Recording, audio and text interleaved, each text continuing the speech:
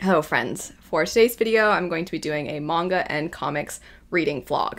A lot of the ones that are going to be picked up are ones that I have started already and I want to continue on with, and then a few of them, one in particular, is one that I've been wanting to pick up for a very long time, and I'm finally going to start it and I'm really excited. So we'll get around to that one, but I want to start with the ones that I have already started and I want to catch up with or read a few more of. So first we have Girl from the Other Side.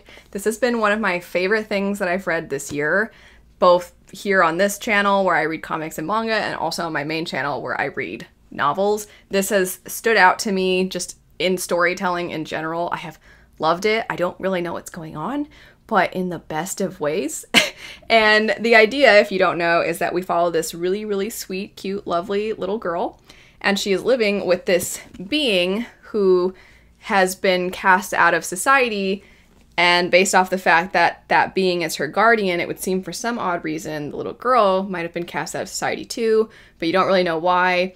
And it seems like she has a family member that's supposed to come back for her, but that's also a mystery too. Is that family member ever coming back? Did something happen to them? Are they coming back, but with something else going on? You just don't really know. The art style is very, very minimalistic, but also very eerie and very striking. And it really makes it so that whenever there's a big moment, it really hits. Somehow with such minimal strokes, you still can establish so much. You can convey so many emotions and so many feelings. So really excited to pick this one back up. And then I believe the next bind up will be coming out not too far from now. So I really want to keep going with that series. I love it so much. And I've been meaning to pick it up for a while. Anyway, this is not meant to be a review for that, so let's keep going. After that, in the same try a volume video where I tried that series, I also tried Ancient Magus's Bride. I always want to say Magus. I don't know why. That sounds like maggot, and those are gross. So I don't know why my brain wants to say it, but it's Ancient Magus's Bride, I think. And I read the first volume. I loved the fantasy elements. There was one particular plot line in the first volume that was so sweet. It had to do with this dragon and nature and taking flight, but that being a metaphor for something else. And it just really struck me. And I thought it was so sweet. And that was probably the highlight of that first volume. There's a couple other elements to it, though, that I'm like, I don't know how I feel about some of these other things transpiring in this story, but they did not really make it so that I didn't want to continue. I still definitely want to continue. I really like the world. I like the magic. I think it's really interesting, and I'm curious to see where we go from here. A lot of you said the particular element that I was like, I don't know how I feel about this. A lot of you are like, yeah, that makes sense, but also I think it won't bug you later, so I'm trusting your word on this one. And then I think I was the most hesitant in that try-a-volume video with continuing on with Tokyo Ghoul. I like the art style a lot, and I've heard some people actually don't like the art that much, which surprised me because I think it's pretty cool. But I just, the main character, I don't know. They were a little one-dimensional for me in the first volume, which it's a first volume, so that's not a lot of time to establish the character. But on top of that, I feel like the first volume, it just took so much time to establish the setup, but that's also what it was doing. It was establishing the whole setup of the story, which is that there are these ghouls that need to eat human flesh, and then due to some very interesting circumstances where our main character needs a transplant and he gets a certain transplant that he probably shouldn't have gotten, now he is part human, part ghoul. And he wants to maintain his humanity, but also all he can eat now is human flesh and coffee. I think coffee is the other thing that he can consume. So the first volume, it was just a lot of setup. I don't feel like it's fair to have only read the first and then try to make a decision based off of that, but I still am on the fence. I'm still not sure, so I think I need to keep going. I might read 2 and 3. Ancient Magus's Bride, I think I'm just going to kind of read here and there when I can, because I don't really anticipate it ever doing anything that really irks me. But I'm waiting for it to really, really grip me in a way that makes me want to just devour the whole rest of the series. But I don't know that I need to read too many more volumes. For both of those, though, probably volumes 2 and 3 at least. And then after that, we have some comics. We have Paper Girls. I got volumes 2 and 3 from my local library, so I'm gonna jump back into that one. I only just recently read it, but it's so out there that I'm like, I don't know if I want to wait too long to jump back into that one. Same goes for Saga.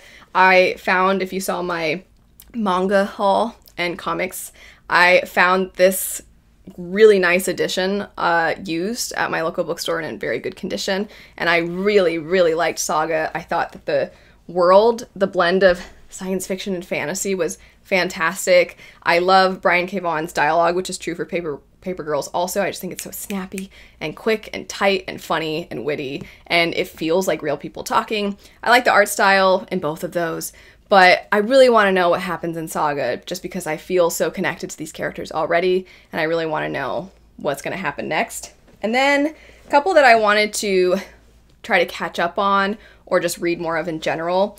I have up through volume 38 of Yona of the Dawn, so I really want to finally get through all the way to what I have. Some of what I have is from the library, and some of what I have is mine, so I want to read some more of that. And then Golden Kamui, I have loved this, and I desperately want to read more. There's so many things that I have to read, and so many things I want to read, I should say, and then in the back of my mind, I'm like, can I just not read any of it so I can pick up more Golden Kamui? Because I really like Golden Kamui. It's funny. It's like the perfect blend of so many things. It's such a great blend of historical fiction where you actually feel transported to that time. You feel like you're learning. You feel like you're trying to survive alongside the characters, so it's a little bit of a survival story. And then the nature elements are fantastic. And then just the character dynamics are great, the characters themselves. And then there's clearly going to be a bigger plot coming into the picture, so I'm so excited to keep going. And then the big one that I'm like, I need to finally start this, and I'm so excited to finally start it, 20th Century Boys. So my husband has read a fair amount of this, but he never finished it, and I have wanted to read it ever since then. I plan to start it now, and he might join me. He might pick it back up because he wants to start from the beginning again, especially because he said it's really out there, and he is nervous that he's going to have forgotten a lot and then it won't be as impactful later on. So he might buddy read this with me, we'll see, but so excited to finally start this. I've heard such amazing things. So I will check back in a week or two, and maybe even a couple times just because there's so much that I'm wanting to pick up here, and let you know my thoughts on all of this. But that's it for now. So we'll check back in later. So far, I have caught up with Yona of the Dawn, and when I say caught up, I mean even with volume 39, which I guess wasn't supposed to come out till August 1st, but I went to the bookstore recently, it was already out, I grabbed it, I read it immediately, and then I saw it wasn't supposed to come out for a little bit. But I am all caught up with Yona now, which is super exciting, and then I've also read the next couple volumes of Golden Kamui, and those volumes specifically would be volume 4 and volume 5. I'll start with Golden Kamui. My plan is to try and read a couple volumes every week so that by the time the next volume comes out, volume 30, I'll have gotten caught up, but it will also be fresh in my mind. I don't want to get caught up immediately and then have to wait for that next one and then have things be a little bit absent in my mind. I want it to be fresh. And then from there will just be one more volume to wait on, which I believe the release date for the English version is January of 2024. So I will have to wait a little bit for that last one, but that's fine. I especially don't want to wait though with this series because I do think the plot is a tiny bit meandering and a little convoluted sometimes, which is fine because that's not actually the part that I care about at all. So we're following, it's a historical fiction manga, and we're looking at a group of people who are trying to find this missing gold. And anybody who finds this is just going to be rich beyond their imagining. Like, they can't even fathom pretty much how rich they're going to be.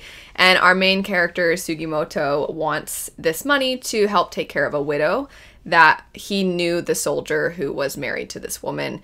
And when the soldier died during battle, he vowed to then try to take care of the widow, and he needs a lot of money because she has some health concerns. So you pretty quickly are rooting for this character to find the gold, and then you are starting to see other individuals throughout the story who are interested in the gold as well for their own reasons.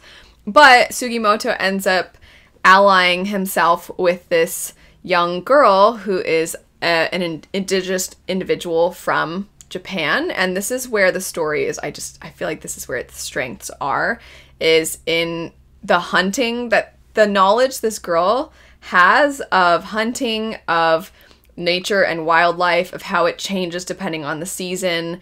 And then there's all these wonderful cultural things, like these dances they do, and how they make clothes out of certain things, and how they treat certain animals, and their views towards certain animals and what they eat. And it's just amazing.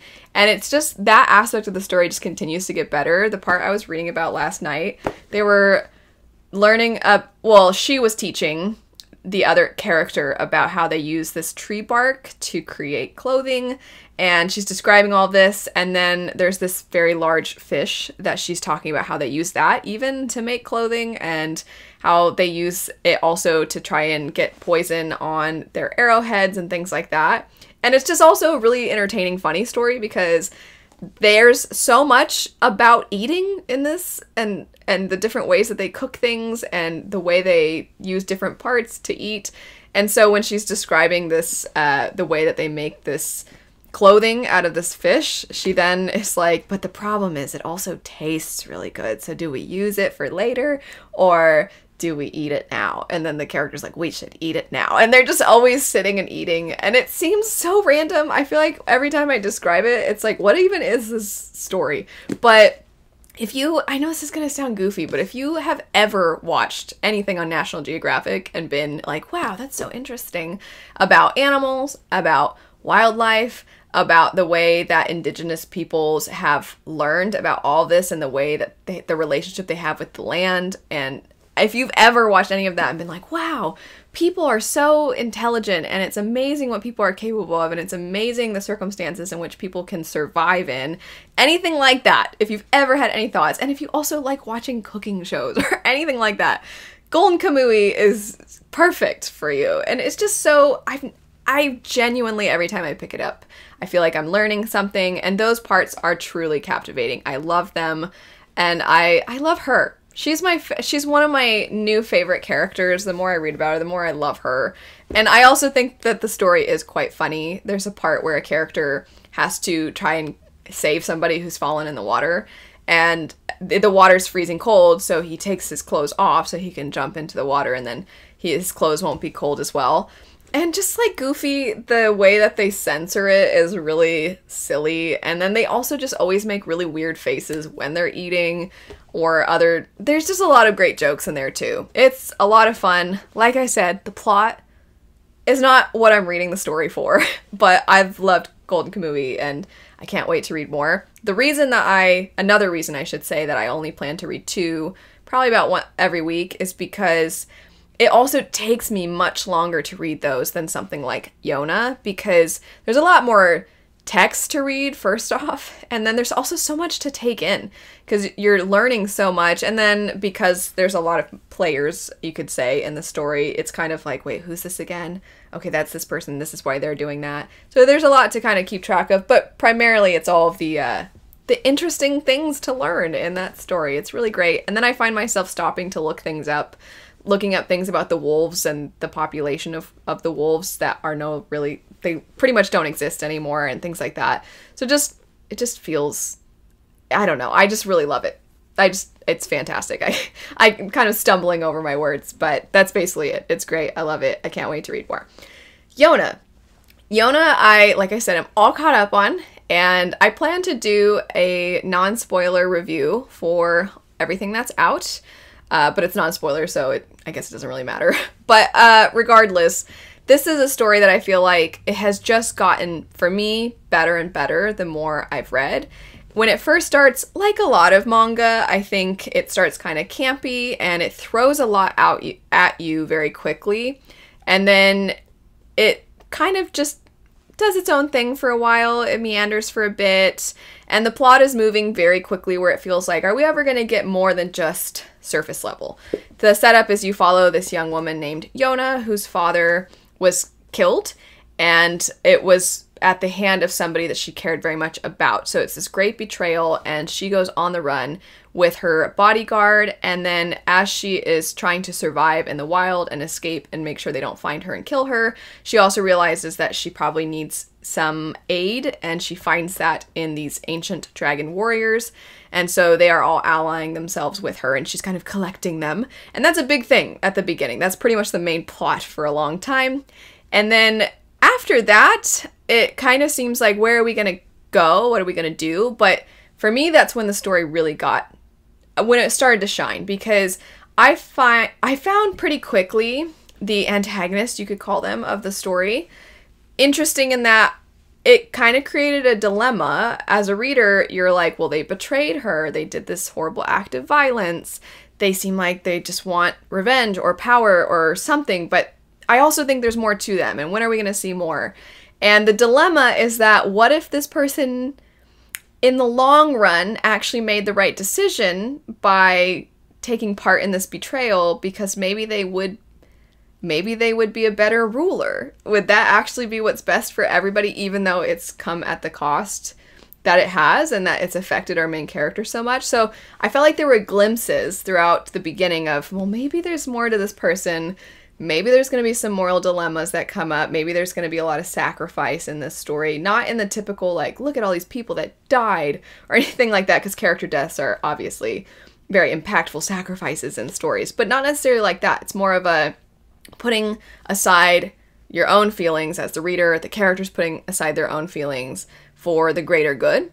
And I feel like that's what's made this story really a lot better. I also think the goofy humor, the story is always funny, but I think that the humor has gotten better, and I don't want to say more tasteful, like it was so awful before, but there would be times where something serious is happening and then everybody's being extra flirty, and you're like, okay, but we're trying to deal with this really significant drug trade problem or like human trafficking, and we're making jokes right now, and I feel like maybe we should take a sec to realize the severity of the situation.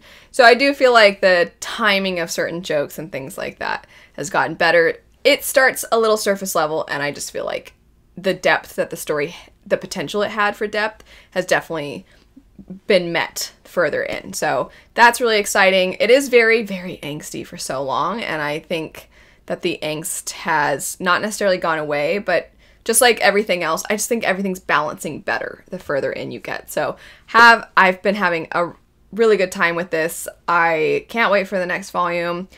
There are some new characters that have been introduced, and it seems like we're gonna be diving more into them, and at some point I'm kind of like, how many more things? Like, how long is the series gonna be? I kind of just want to know, because it's not done. So I kind of just want to know, how much is there? I'll probably have to look into that, but I am glad that I'm all caught up. I'm having quite a good time with that. So anyway, that's the current check-in. I plan to now pick up the next couple volumes of Paper Girls, Saga, and 20th Century Boys, and then if I can, also Girl from the Other Side. So that's it for now, and I'll check back in once I've gotten around to those. Finally, wrapping up this vlog, I have quite a few things to still discuss. We have 20th Century Boys, Tokyo Ghoul Volume 2, Ancient Magus' Bride Volume 2, Saga, Paper Girls, Girl from the Other Side. So I'll start with Girl from the Other Side, and I'll just be really brief in saying that I did finish that series because the deluxe edition of the fourth one has since come out since starting this reading vlog, and I'm gonna actually I'm gonna do a new manga releases video where I talk about that one, the new Witch Hat Atelier, and the new Spy Family volumes. So I'll just say that I loved it. I think it continues to be very abstract, a little convoluted, very sad, very heartbreaking, and wholesome at the same time. So I absolutely loved it, and I'll go a little bit more in depth in that next video. But I'm gonna talk about Tokyo Ghoul for a second. When I started this, it was in one of my try-a-volume videos, and I was a little hesitant to continue on because the first volume was very introductory, which makes sense, of course, because that's what a lot of first volumes are, but it almost dragged a little for me because the whole idea is that you have ghouls and you have people, and our main character is somebody who, through some bizarre circumstances, ends up having a little bit of both, and he is now kind of stuck between both worlds. And he's used to being a human, so he's learning more about the ghouls and their community, we'll say. And in this second volume, it went from, I don't know, I'm unsure, to, okay, I definitely want to keep reading more. The second volume got so much more interesting, and I'm very glad I continued on. I wasn't going to just stop. I always planned to keep going, but I'm just very glad I did.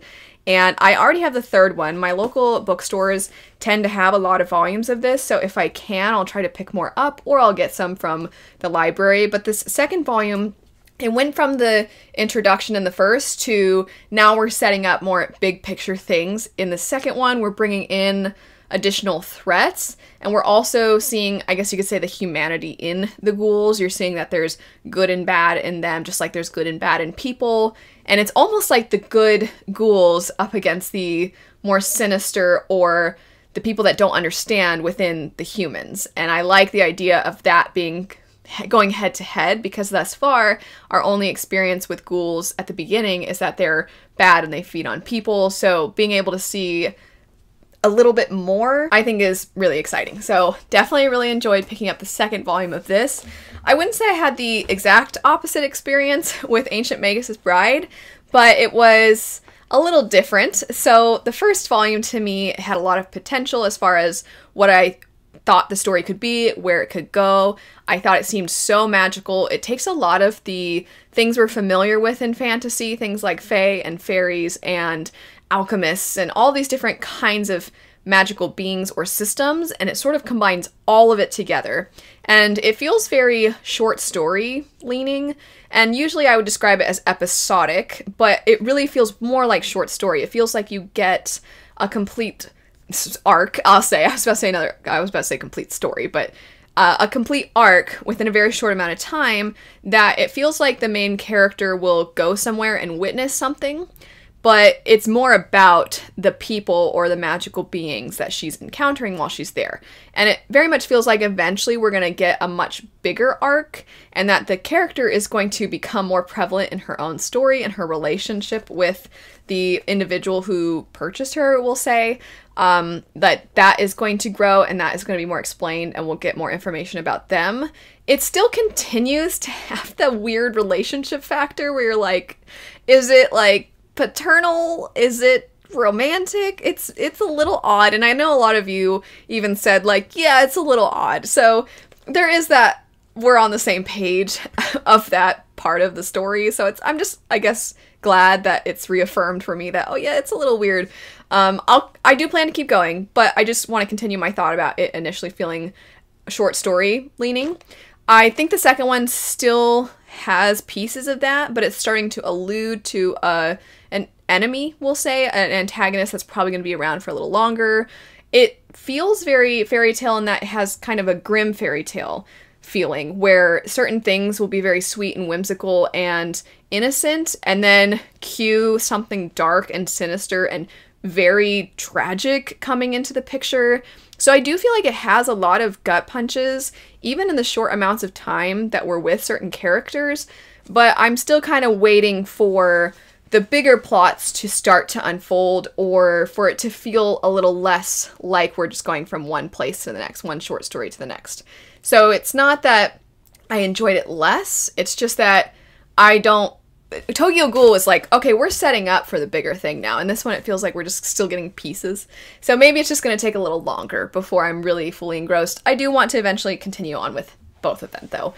I don't want to continue on with 20th Century Boys. I mentioned in a video I did about, I think it was Unpopular Opinions, that I alluded to this vlog. I said I have a vlog, well, I'll talk about it more, but 20th Century Boys is not working for me, and it's kind of a staple among manga fans, but nothing was working for me in this. I didn't care about the plot, I didn't find it interesting, I don't like a single character that has been presented to us, and that would be kind of fine if I was really interested in the plot, but I don't care about the plot, so I was kind of hoping to care about the characters. I don't care about all of them. They're all annoying.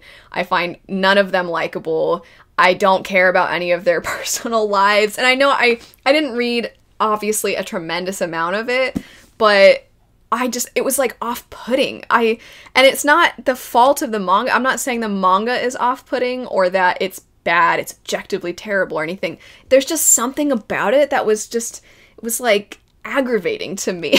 And I don't know if I can quite pinpoint what it was. I think part of it is that because there is this very odd cult-like group and there are really strange things that are occurring, it seems like there's going to be almost a murder mystery element to it, or just a mystery in general, that I kind of was hoping to some degree that the story would be more rooted in reality when looking at the main characters or looking at characters that you encounter. And then it would make the strangeness stand out even more. And it would make you really question, is there some kind of magic going on? Is there some kind of something to do with aliens or something, some paranormal thing? Or is this like a mastermind person who's manipulating everybody and tricking everybody? And so I kind of wanted that really intense juxtaposition. And instead, it's like the characters are all kind of quirky and silly. And look, when we were younger, we were all goofy guys, and like, I don't know, I didn't care about any of them. I didn't care about anything. And the art style it's odd. It's like, there's something about the art style that's not working either. And that's not to say the art is bad at all. I think especially the backgrounds and the landscape is very good. And it's a distinct style. It almost feels like old newspaper cartoons, which I think is very fitting of the fact that it is rooted more in reality. But I don't know, the art wasn't clicking with me either. So I feel so bad because I was so excited to finally start this one. I was like, oh, my husband really loves it, and we have a lot of the volumes because he's a fan. I have friends that are really big fans. I can't wait to finally get into it, dig my teeth into it. I've managed to avoid any spoilers, and I don't care. I don't care about... I was just ready. The further in I read, the more I was not wanting to read more, which is the opposite of what you want. And then speaking of things that are just sort of bizarrely grating for no reason at all, they just don't seem to be working, is Paper Girls. So I did a volume for Brian K. Vaughan's Saga, Paper Girls, and Why the Last Man, which I immediately was like, I can't do more of Why the Last Man because the main character is too profoundly stupid for me. I can't do it. And I was really excited to keep going with Saga. Paper Girls, I was kind of in the middle. I liked the dialogue. I think that Brian K. Vaughan writes really witty, funny banter, and the way people talk feels like how people actually talk. It's not politically correct whatsoever, but it's like the roughness of people and their sharp edges are represented really well. And so I was definitely wanting to continue with Paper Girls, but there's something about the setting, the type of paranormal activity, I'll say that phrase again, the type of paranormal elements in the story that I don't like. And it's not the story, it's that setting. And I find the show Stranger Things, I have never wanted to watch that show. I have no interest in it. I would come to the table with a bias already of like, I just already hate this. And it's not anything to do with the actors, the writing, the storytelling. It's nothing to do with that. It's just like the setting is not for me. With Paper Girls, I was like, I should try to push through that because I feel like there's probably a really fun, interesting, quirky, dark story in here that I might really enjoy. But when I was reading it, I was like, I'd rather just be reading Saga. I'd rather keep going with Saga. I don't really want to read this that bad. And it is still kind of just not working. And I don't know how to describe that. And I'm very curious saying all this. What are certain settings that for you, for whatever reason, they just don't work? Is it like the traditional sword and sorcery in fantasy? Is it like sci-fi on another planet? Or is there any kind of thing that for whatever reason your brain is just not interested at all? Because I want to know if I'm alone in this. And I know it's dumb. Voicing it aloud, I'm like, I just know it's stupid. But I don't know. I didn't think it was fair, is what I'm trying to get at, to that story. For me to know that it wasn't working for reasons that have nothing to do with the story itself. That said, I did continue on with Saga, and I am having a really good time with it. I am really enjoying these characters. What I said of the dialogue from Paper Girls applies here as well. I like these characters, I like this story, I like this sci-fantasy blend, and continuing on with the story, I feel like already in the next parts that I got to, I'm starting to see that sadness that so many people talk about when they pick up Saga and how heartbreaking it can be. I wouldn't say I was emotionally torn up. I haven't been emotionally torn up just yet. There are things that I'm like, oh no, but not that devastated by, and I've heard it gets very devastating. So if I'm already getting glimpses, I am fearful for what I'm going to feel further into the story. But Saga is definitely delivering. It is everything I was hoping it would be, and I'm glad that I kept going with it. But I believe that finally wraps up this reading vlog. I at the beginning, I think I talked more about Golden Kamuy. Still absolutely love Golden Kamuy. I don't know that I'll get through as much of it this year as I was hoping to, because I do read those a lot slower since it's historical fiction and it's very rooted in a lot of factual things that I don't know that much about, and so I kind of want to take my time and learn as I'm reading it. It feels like I'm almost watching a mix of a movie and a documentary at the same time, and so I just don't know that I am going to get through as much as I would like, but I do want to read more Golden Kamuy soon. Anyway, I've enjoyed a lot of what I've picked up, some of which, as you can see, I didn't enjoy quite as much.